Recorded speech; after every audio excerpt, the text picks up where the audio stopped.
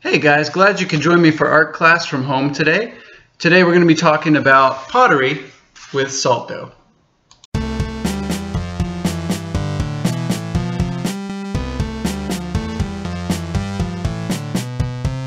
So we're going to focus on 4 stages of pottery today. The first stage is just when we have the raw clay, or in our case, we're going to be using salt dough to make our pottery.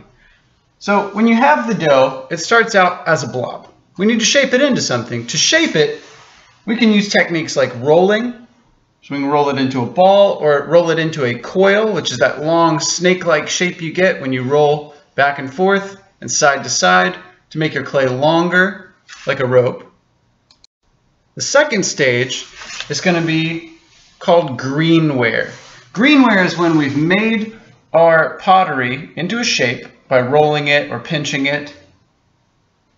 And the reason why it's called Greenware is because we have not cooked or baked our pottery yet to make it permanent. Think about it like a banana. When a banana is green, it's not ready yet. It needs to get ripe before you can eat it. Same thing with a tomato. If your tomato's green, it needs time to get ripe before it's ready. So the third stage of making your pottery is called the firing. Firing is where we put the clay into an oven to bake the clay, to dry it out. It makes it hard, it makes it permanent. A lot of types of clay need a special oven that gets up to about 2,000 degrees. For making salt dough, we're going to be able to use just our oven in the kitchen, but make sure you get your parents' help to set the oven and take your stuff in and out so you don't get burned. All right, our fourth and last stage of the pottery process is stoneware. So after it gets done firing in the oven, it gets baked, it gets hard, and now it's permanent, we have something called stoneware. So stoneware just means that it's hard, like a rock, like a stone, and that it's not going to absorb water. If we put a rock into water, the rock's not going to get bigger because it absorbs water.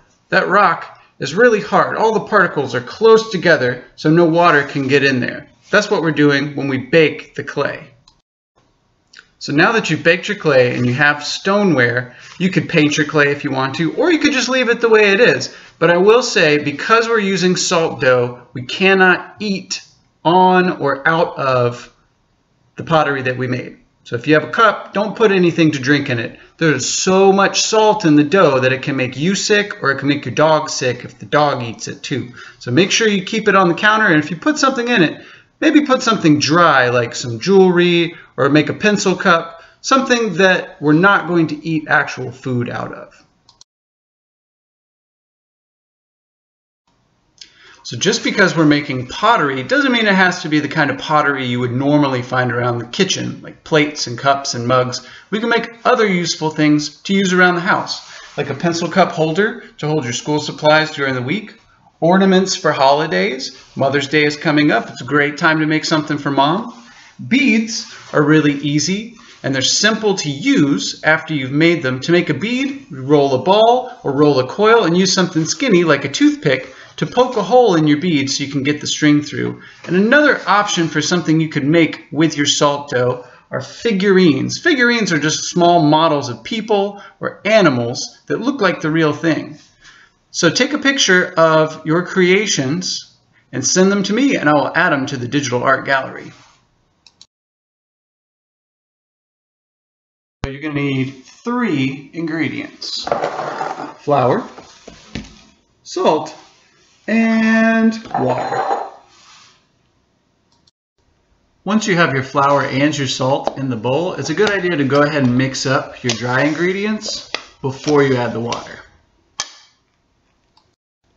We're about to add the last ingredient, which is the water. Before you add the water to your mix though, you have another optional ingredient, which is food coloring. If you want to go ahead and add some color to your salt dough, go ahead and add the food coloring to the water before you mix it up. So after you've mixed up your dough, it should look something like this.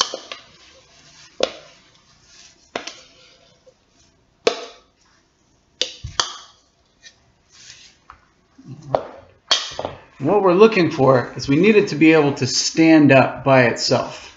So if we stand this up tall and it immediately flops back down like that, our clay is too wet. So to make our salt dough be able to stand up, we're going to need to add a little bit more flour.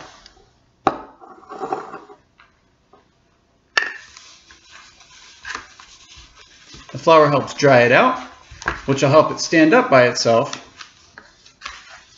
and keep its shape, especially since we don't want our pottery to turn from a cup into a plate.